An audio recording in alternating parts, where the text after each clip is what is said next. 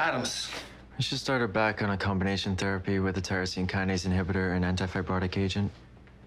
I confirm she's been vaccinated against influenza and pneumococcal infection, and I arranged consults for physical therapy and GI for Jessica.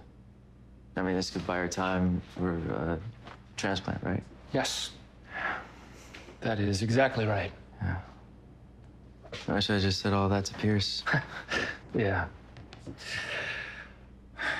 You know, it took me 4 times to get through the MCATs and get into med school. 4 times. Seriously? Yes. I didn't want to sit through the tests. The standardized questions felt like an absurd way to measure one's ability to take care of people. I would sit there, I would fixate on that, and at some point, I'd get up and I'd go. Well, it worked out, huh?